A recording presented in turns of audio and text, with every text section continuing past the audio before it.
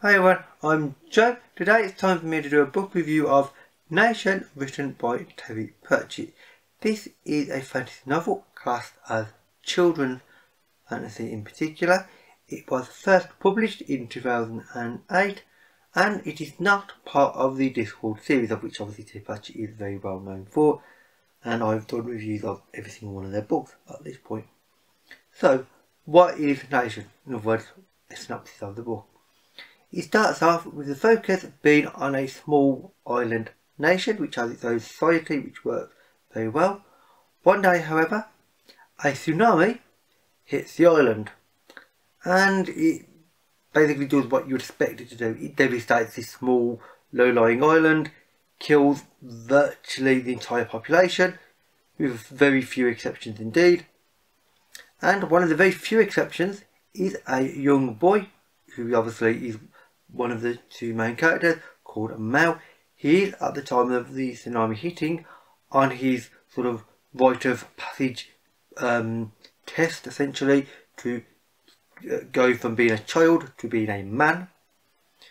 And he manages to survive because he's a little bit away from the main community. He goes back to the main village, finds everybody he's ever known has died. There's a few very badly injured people he finds eventually, but he's the only one who can do any actual serious work and try to sort of keep them in food and that sort of thing. So he's in a bad situation, frankly. At the same time that the tsunami hits the island and devastates the island community, in the ocean, not too far away from the island, there is a British Empire ship. This is during the Victorian era. This ship is carrying obviously all the sailors and such, but also carrying some sort of medium, higher up sort of posh sort of semi-royalty figures, and they were all killed apart from one again, and that is a young girl called Daphne. She just about manages to survive. The ship actually manages to get blasted onto the actual island itself in the middle of a jungle. So you got a big British Empire ship in the middle of a jungle on this island. She is basically living on this ship because, well, frankly, what option does she have? And the plot starts to go from there. Obviously, Mao and Daphne meet. They don't speak the same language, so there's a bit of a problem there because they can just sort of point at things, as is often the case years ago, and try to understand each other as best they can. Both of them are scared. I mean, they are both still children as well, so that's really not going to help at all. It's going to amplify things, and they've got to try to understand each other because, frankly, they're the only two people that can actually do anything a bit more physical on this island. So they've got to try to, sort of survive with food and supplies and shelter. They've also got to, help with any other survivors. I mean, they don't have to, but frankly, being the age they are, they're feeling that they have to, and frankly, they sort of need to because they can't just manage by the two of them furthermore. And it starts to go from there. And the idea of the book is, what would they do, or what would you do, if your world was basically taken away from you and you had to sort of rebuild from nothing? And what would you do to defend that new world that you have to build? That is a question, and it's an interesting question. It's an interesting one because of the focus of the book on these two characters. Mao and Daphne are both young children just coming into being teenagers. They know a certain amount about the world, but they are very heavily naive and for the most part ignorant of the wider world. They know certain things but not too much, as you would expect given their age and obviously the year as well. So they have to learn together and figure out how things work. How do, for instance, you get a working food system up? I mean, they don't know. I mean, Daphne's got a certain amount of food that survived from the ship. Now doesn't have that much. So do they share? They're not sure.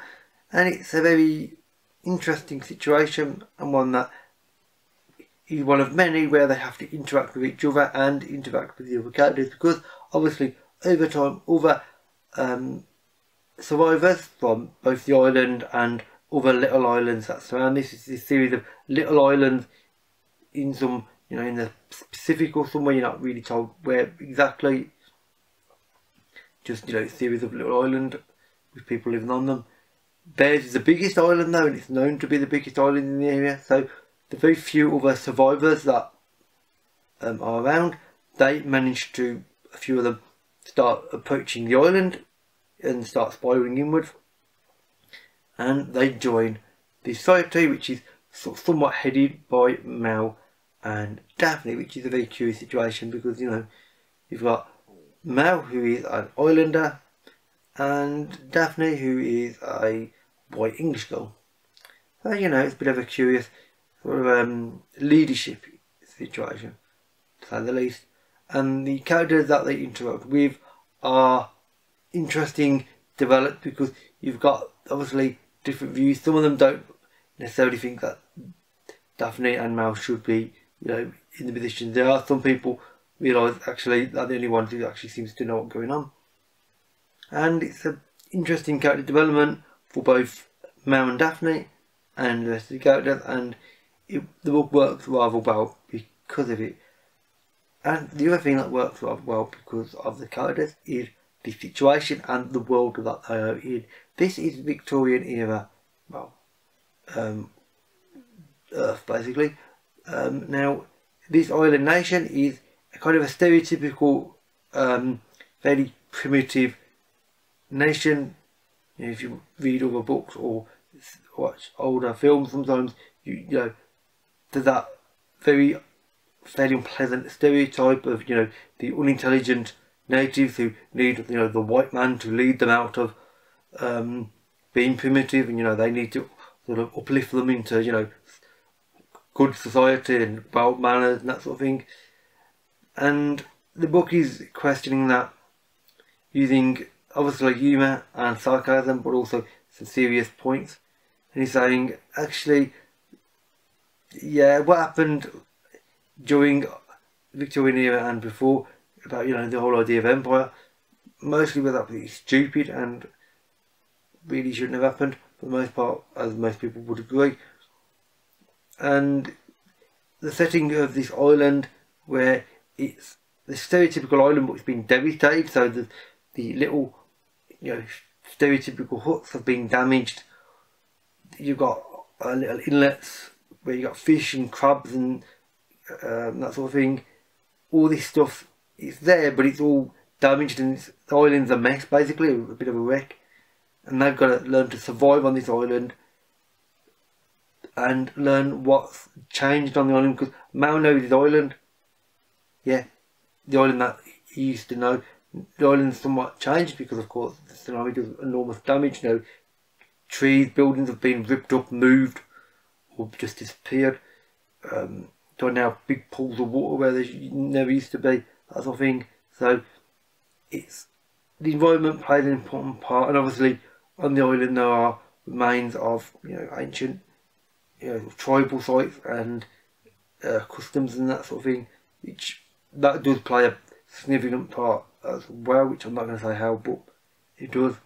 And it's an interesting situation, let's say, with the island, with how they've got to learn to adapt and live on the island and live with each other. And frankly, that leads into some of the main ideas and themes of the book, which are quite simply the idea of, if your world is devastated, would you try to make a new one? How would you make a new one? And basically, how do you make a society? How do you make a nation? And how do you get the different sets of people, disparate people, how do you get them to interact and actually work together long enough to not just argue, because people tend to argue a lot, to work together for change and actually build something better than what any one person can do in a rather selfish manner. You need to get everybody focusing on the bigger picture and not just focusing on their own personal needs. And it's an interesting one, and one that is questioned with both humour and sarcasm, but also some deep thought. And this is, considering the main characters are children, this is a children's fantasy, although it's got some very deep and meaningful points that would certainly make you think, certainly made me think. The ideas of nation, society, are ones that T. Pratchett has wrote about in the Discord books, for instance, and his other books. But in this is the focus. It is about society, what makes society, what needs to be part of society, and frankly what could be left behind, because they've got the idea of the old society of the island, but they've got a chance of essentially saying, right, well, there's barely anybody left from the old island that really remember it, so maybe we could, for instance, not have all these traditions and rituals that we do. I mean we have them where I live in the UK, traditions and daily little things that we do because it's just what's always been done, but a lot of them are pretty pointless and actually are really inefficient. I'm not a traditionalist in that way. I don't hang on to the past. I'm very much case that if something doesn't work, then scrap it. I don't care about tradition at all. So this also deals very lightly with monarchy and that sort of thing as well, which I'm not a particular big person on monarchy. It's nice, I suppose, but it's actually not needed. And so it's interesting questions it brings up, and the way T. Pratchett asks them, and indeed he gives you not the full answers, but he gives you certainly some things to think about, and he certainly makes you think, well, if this was happening, maybe this could be an answer, or at least it could lead you to a possible solution. It's an interesting one, and one that I really liked, and I was actually really impressed by this book overall. So in summary, this is a really well written book by T. Pratchett. Obviously I pretty much always say that anything related to T. Pratchett because I'm a big fan of his.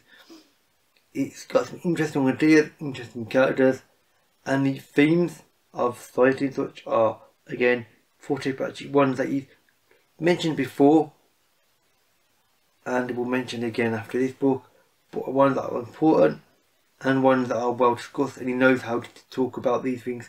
He's sort of all for that he can write about bigger issues and use humour and significant points together to really make you think. And I would recommend this book, especially if fellow T. Pratchett. It's worth it, but it's a well written book in general, and overall I would heavily recommend this book. So with that said, that is it for this review. If you've read Nation by T. Pratchett, or you would like to, then please leave a comment and we can have a talk about it. Or obviously if you've got any questions about the book, then again leave a comment and I'll answer to the best of my ability. I'm no expert on it, but I can try. And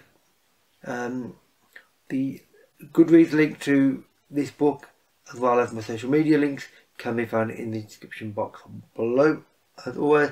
And with that said, that is it for this video. So thank you for watching, and I'll see you another day. Bye for now.